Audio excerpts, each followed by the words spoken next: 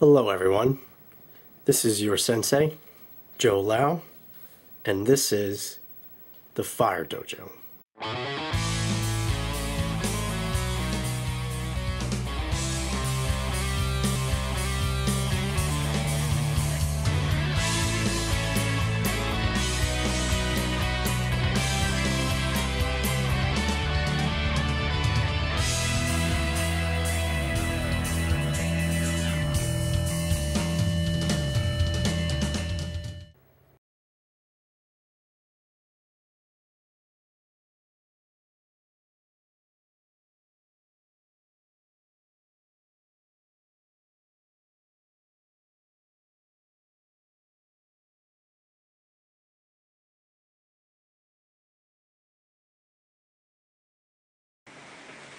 Alright, and welcome to our next Phyrehack. And today we are doing Paulownia tomentosa.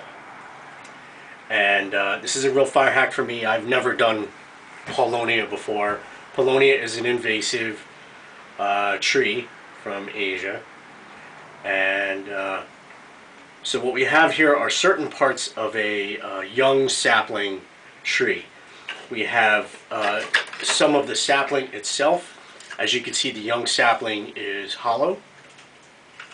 Okay, and it changes from being round to being oval in places. So you might also notice that as we do a cross section, that it has nodes, much like bamboo. Although Paulownia, I'll tell you right now, is a very soft wood. It's not, does not have the density or hardness of bamboo. So we're working with something rather soft. So as you can see, it has chambers. And I've split these ones. These are the thickest ones I have of this bunch that I have. I don't have a lot of it. This is really it, what you see in front of you. And these are going to be the baseboards. These are very small branches that came off the sapling itself. Okay. And what I'm going to try and do is we're going to try and do a bow drill, and I'm going to try and do a hand drill. Now, these are really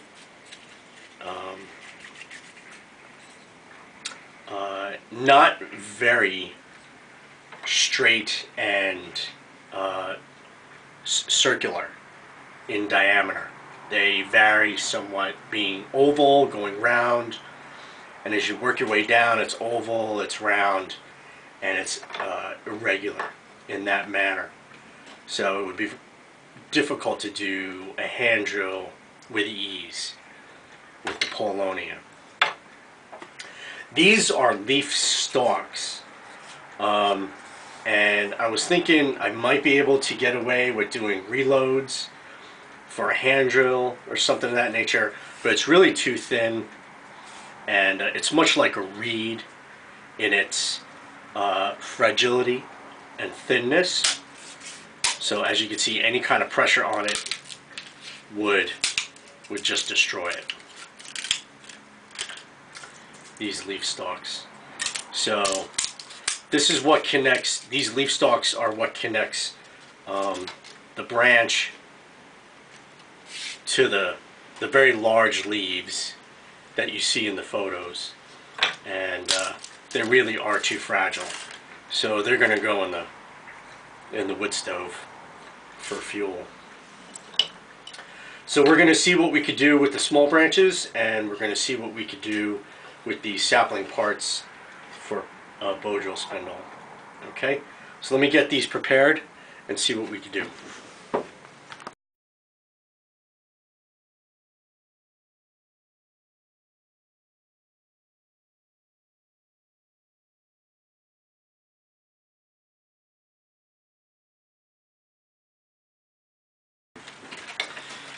So in this Phyrekeeper publication, on my website, number 7, part 2.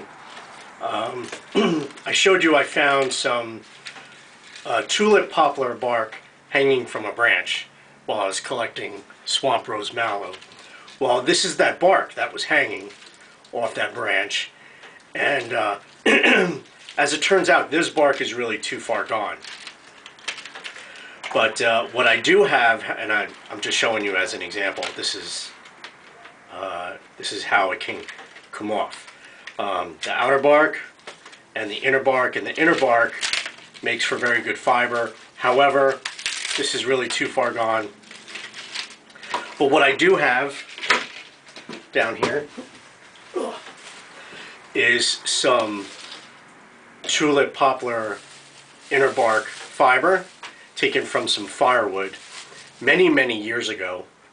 Okay, and this is really how it comes off. It comes off in these big, huge sheets off the bark, and it's really great stuff when you get it at just the right time. So what I'm going to do with this is I'm going to twist this into a Dojo'S cording for the Paulownia tomentosa, which we're about to do. And I'm going to put it on a bow, and we're going to try that. Okay, so I'm going to take this, I'm going to twist it up, and make that cord. Be right back.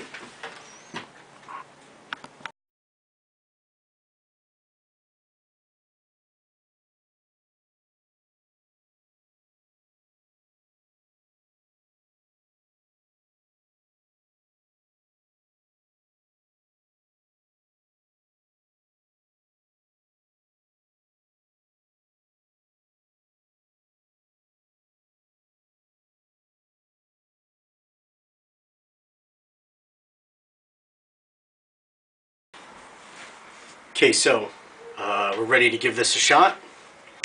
I have my poplar cordage on a blueberry branch. Okay, now there's a few things that could go wrong right here. The poplar may be too old. This is really years and years old, this poplar bark. It went together nicely, but we'll see if it performs under the stress.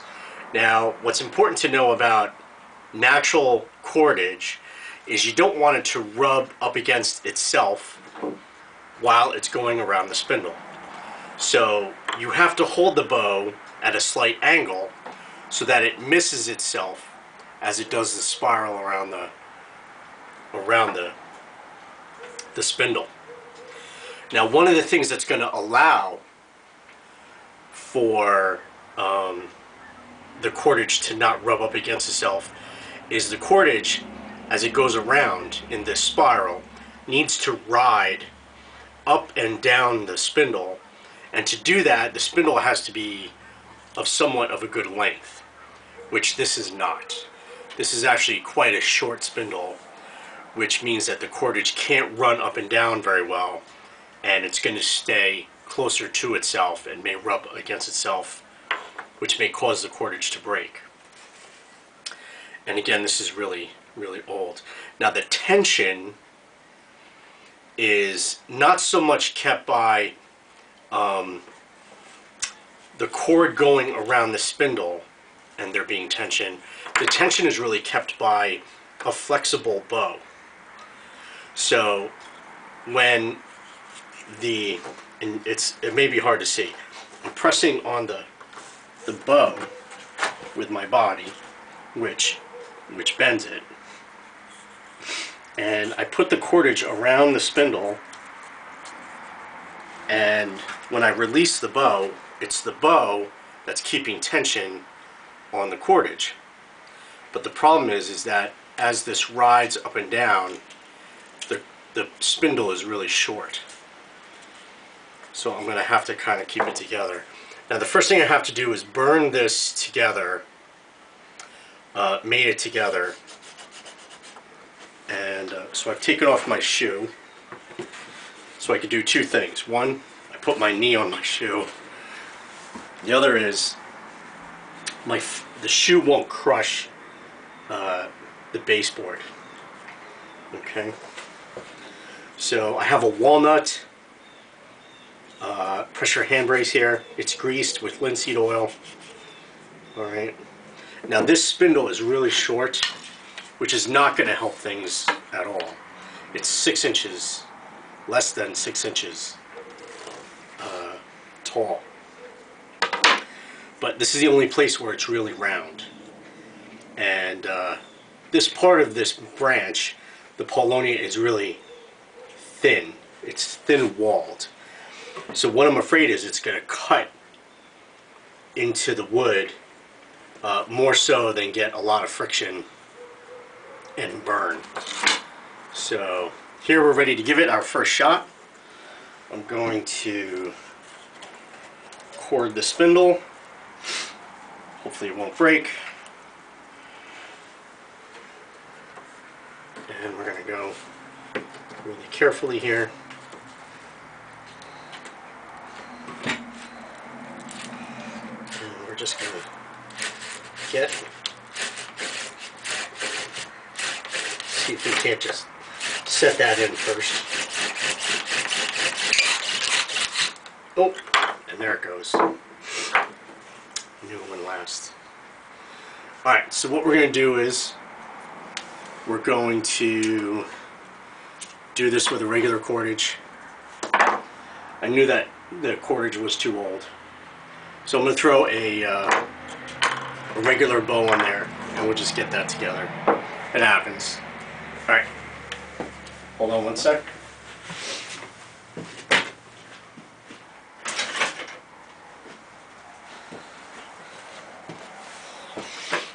I happen to have a bamboo bow right here with a cord on it. So let me cord this.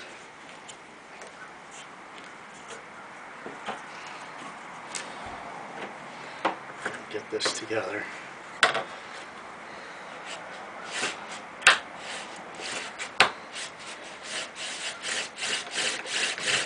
Just need a little bit of friction.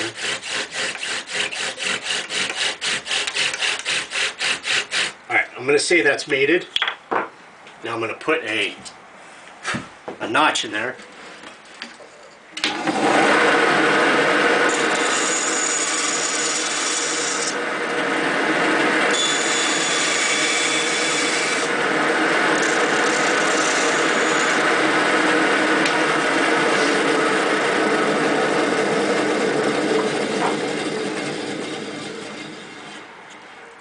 Yes, that was my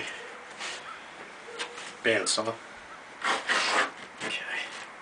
Now you can see, got a nice notch in there on the side. And we're just going to go nice and easy. Just have to try that poplar bark another day.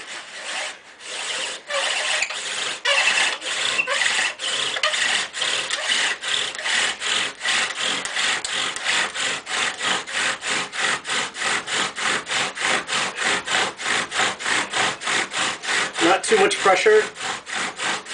The walls of the base are somewhat thin, so I don't want to use it up. Got to keep that base from moving.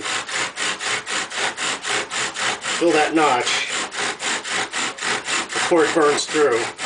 I only get one shot.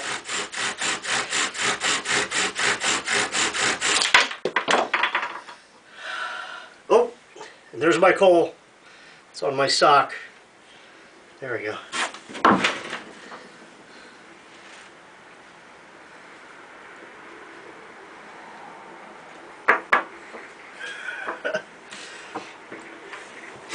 But the spindle blew apart. Let me go find it. Ugh. We got that just in time. As the spindle blew apart. That's how fragile this is, the Paulownia.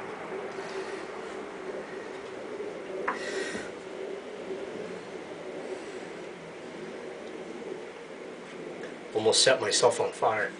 There we go. Too bad about the poplar. Some fresher cordage would have been nicer, but gave it a shot. Alright. Poplar, tulip poplar is also one of the better woods for friction fire, especially bow drill. We'll do that another day. And but here's my first ever fire hack of a bow drill of a Paulownia tomentosa. Paulownia on Paulownia. Paulownia spindle, Paulownia base. And there we go. Alright. Onward. Let's keep going.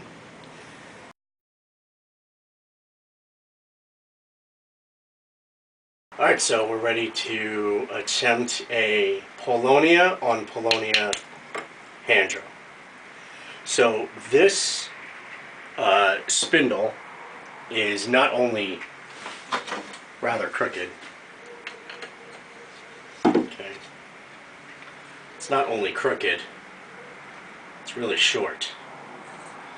So it's, let's see, it's 9 inches. Okay,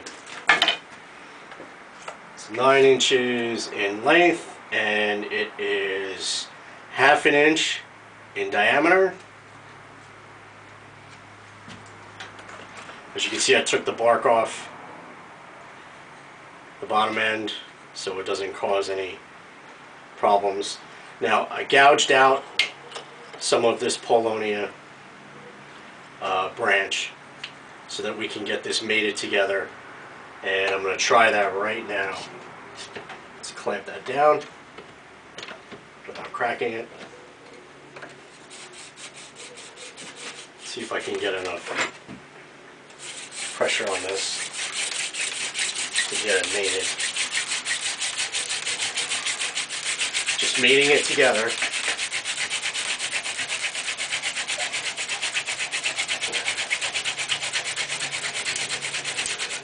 I'm going to say that's mated because I want to save the wood. If I remove too much, if I use up too much of the wood for mating, then there's nothing left for the actual friction itself. So I'm going to go right here, right now, to the bandsaw and put a notch in here. 2 seconds. A little bit of noise. Okay.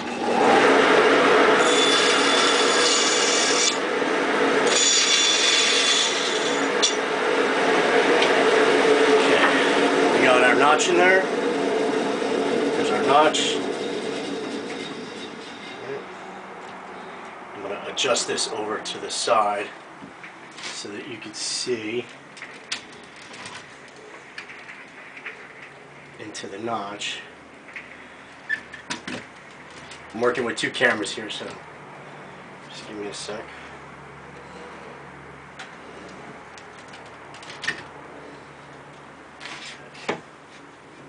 Secure that down a little bit. Let's see. Here's SpongeBob. SpongeBob, ready to go. My daughter did that.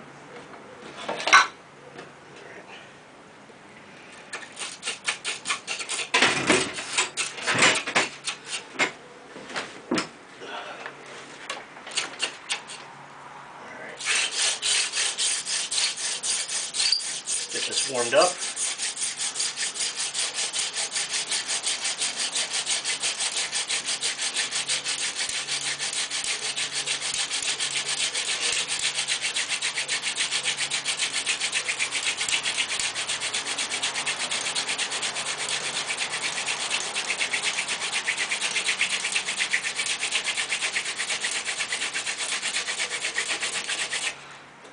Oh, and there we go.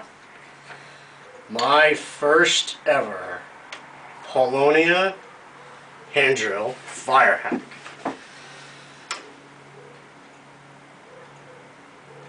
Paulownia on Paulownia. On a 9-inch crooked branch. On another Paulownia branch. There we go.